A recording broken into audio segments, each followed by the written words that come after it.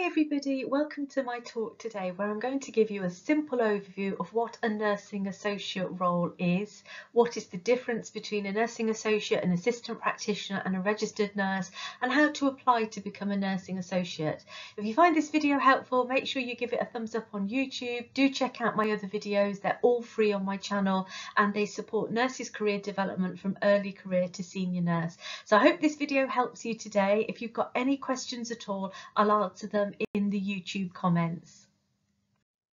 When looking at the nursing associate role, it's important to know how this role fits between a support worker and a registered nurse, because we have different roles across our healthcare settings in the UK. Firstly, we have nursing assistant, health and social care support worker roles, and the job titles might be different across employers for these roles in the UK. These roles involve assisting people with day-to-day physical, psychological, social care needs under the direction of a registered nurse or nursing associate, and this could involve helping people with eating and personal hygiene, helping them with toileting, mobility, taking them to the shops and providing companionship and mental health support or social care support, helping support learning disability needs. It really depends on where you work as a support worker. Then we have assistant practitioner. This again is classed as a supportive role, but they work to a higher level than a support worker. An assistant practitioner has extended skills and knowledge to a foundation degree level. Support workers and assistant practitioners are not registered with our professional regulatory body currently. It's 2023. So they're not registered with the Nursing and Midwifery Council, whereas nursing associates and registered nurses are registered with the Nursing and Midwifery Council. If any of you want to know more specific differences between an assistant practitioner and a nursing associate, I talk about this in more detail in my video Differences between a support worker, nursing associate and registered nurse. Assistant practitioners don't just work in nursing, they can also work alongside other allied health professionals. So for example, you can have an assistant practitioner for physiotherapy or an assistant practitioner for occupational therapy. You can also have an assistant practitioner for nursing as well. But assistant practitioner roles are work-based and employer-led, and that means that different employers utilise assistant practitioner roles in different ways. So it's best to talk to local employers about the role. Assistant practitioners also are not trained to administer medications to patients during their foundation degree, whereas nursing associates can administer some medications within the remit of their proficiencies. So we have nursing associates and registered nurses registered with the Nursing Midwifery Council, and once you are a registered nurse, there are hundreds of different settings, roles and career pathways that you can take, and lots of my videos on my YouTube channel talk about those career pathways relating to nursing leadership, nurse educator roles, specialist nurse roles and advanced nurse practitioner roles or research nurse roles. So if you're interested in any of those careers, do check those videos out. It's important to note that there are different academic levels linked to different support worker roles and nursing roles, and it's helpful to know this when you're looking to apply for courses for roles that you're aspiring to. I'm doing this talk in 2023 and academic frameworks might change in the future, but the premise of this slide is going to be the same, which is that we've got different training and academic courses aimed at different healthcare staff, so make sure you apply for the right level and right course. We also have different academic credit frameworks across the 4 UK nations. So for example, in Scotland, we have the Scottish Credit Qualification Framework. In England, we use a QAA, Quality Assurance Agency credit framework. So the degrees and the courses are numbered at different levels. I've presented the different levels in England as the nursing associate role is currently only registered with the Nursing Midwifery Council in England. So level 2, 3, 4 credited courses in England are usually developed by local employers and local colleges as health and social care level courses. These courses might be online, distance learning, support, and they're all aimed to support and develop nursing assistants and support workers.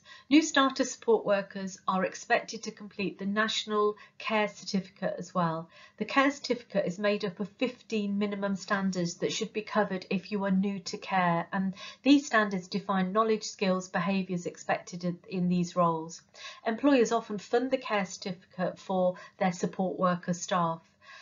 The next credit level is level 5 foundation degree, and there is a level 5 foundation degree to become an assistant practitioner, and this is a higher level apprenticeship specifically for assistant practitioners. You'll also note that it's a level 5 foundation degree to become a nursing associate, so do check that you are on the right level 5 foundation degree course. Do you want to become an assistant practitioner or a nursing associate? Once you register as a nursing associate, there are opportunities to top up. You can do a top-up course to become a registered nurse. Finally, we've got level 6 Bachelor of Science pre-registration nursing degree, or a registered nurse degree apprenticeship. Again, it's a level 6 degree to become a registered nurse. So you see the difference between a nursing associate and a registered nurse is also linked not just to what they do, but to the academic level they must achieve.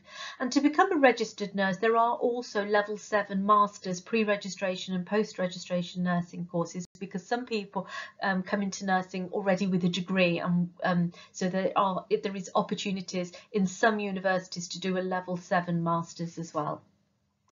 So what does a nursing associate do? The best place to find this information is to first review the Nursing and Midwifery Council website standards of proficiency.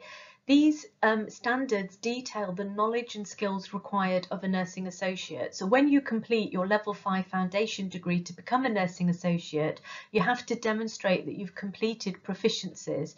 And these proficiencies set out exactly what a nursing associate can do, what you should know when you join the register as a registered nursing associate. You'll find all the relevant proficiencies on the Nursing and Midwifery Council website, and there's different proficiencies for a registered nursing associate and a registered nurse, and it's great to compare those proficiencies if you're unsure whether you want to become a nursing associate or a registered nurse. And obviously I've also got a video on the differences between an assistant practitioner, nursing associate and registered nurse on my YouTube channel that you might find helpful. So looking at the standards of proficiency, the proficiencies for a registered nursing associate are presented across 6 platforms, whereas registered nurse proficiencies are across 7 platforms. And this is 2023, and nursing's always evolving, so these standards of proficiency may change, but the principle will be the same. Always look on the Nursing Midwifery Council website. Have a look at the proficiencies for nursing associates, and they include areas such as promoting health and preventing illness through health education, providing and monitoring care, contributing to teams. A nursing associate would escalate concerns to a registered nurse who is the overall lead for care. A nursing associate always works under the direct leadership and supervision of a registered nurse. In contrast to a nursing associate, a registered nurse is leading and managing, evaluating care and leading the coordination of care overall. And the registered nurse assesses the patient's needs and plans patient care plans, whereas the nursing associate contributes to care rather than leading. We also have core standards for assistant practitioners if you're interested in that role, and you'll find those on the Skills for Health website. And within these core standards, there's key tasks detailed that assistant practitioners should do, such as being competent to store and retrieve information. But the employers define the therapeutic care activities for the role, such as contributing to care and being directed by a registered nurse and completing records. So always look on employer websites as to how they are utilising an assistant practitioner role. So in summary, the key differences between support worker role to registered nurse has been covered, and it relates to the level of academic credit, the Nursing and Midwifery Council standards of proficiency, Nursing Midwifery Council registration or not, depending on the role, and also the pay awarded on completion of the degree. So a registered nurse usually will start at a higher pay band to a new starter nursing associate. As the registered nurse leads care, they're more accountable and they have more responsibility on registration. Many nursing associates choose to stay in the nursing associate role. They don't want any further responsibility. and the responsibility that comes with being a registered nurse. However, some nursing associates choose to top up their foundation degree using a 2-year top-up course to become a registered nurse, as they want to further develop their career, such as becoming a senior nurse, a researcher, or a nurse educator, where you would need a Bachelor of Science degree. Some helpful tips if you want to gain some more insights into what a nursing associate does. Do check out key national websites that have written information. You've got the Nursing Midwifery Council websites, NHS England, NHS Health Careers, and NHS Employers. Many of these websites have got videos as well, so there's some fantastic videos from Department of Health, NHS career videos, and Nursing Midwifery Council videos where nursing associates talk about their day-to-day role. You view a lot of those videos on those websites. You can also network with nursing associates locally if you work as a support worker already, for example. Don't be shy, go out there. They often want to talk about the role. Ask them what they do. How is it different to my support worker role? Or you can ask questions on nursing Facebook forums or Twitter forums. There's lots of fantastic forums out there. Nurses Raw is a good one, and you receive lots of positive answers when you put out questions on nursing forums usually. Talk to employers supporting nursing associates, and the universities running trainee nursing associate foundation degrees or apprenticeships. Often they'll have open days and university events where you can talk to apprenticeship leads, but they also often have nursing associates there to talk about their experiences and answer any questions you have too.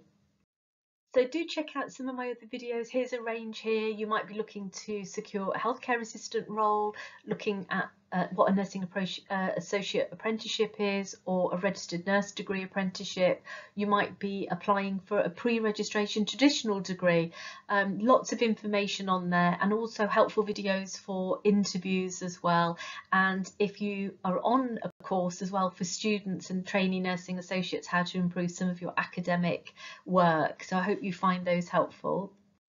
So good luck all of you. I wish you well wherever your career takes you. If you have any questions at all, put them in YouTube. If you prefer a private DM, you can DM me on Twitter or on my website. And I do have 2 books in the description. There are links to them. How to thrive as a newly registered nurse, or how to prepare for interviews and develop your career. So do check those out if you're interested in the description.